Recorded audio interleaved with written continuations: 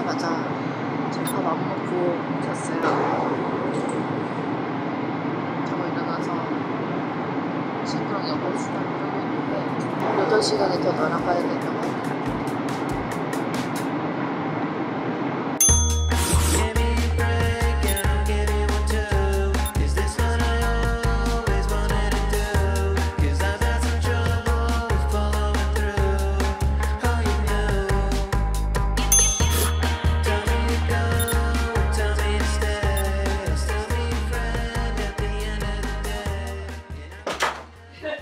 따라와 보세요.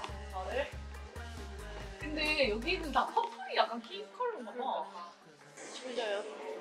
시차 적은 거 실패.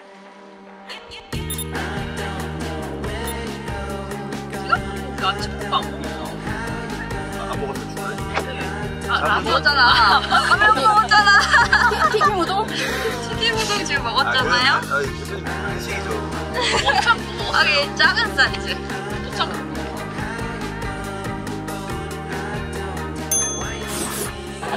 남겨야 돼. 감사합니다. 이거 5팩이에요? 네. 이거 하나 받아서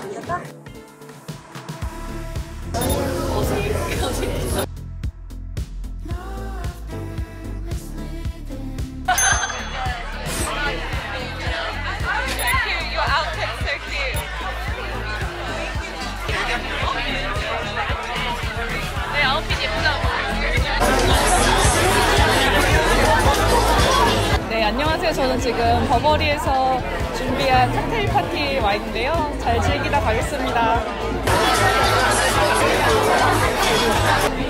전 지금 또 바로 화보 촬영을 하러 가야 돼서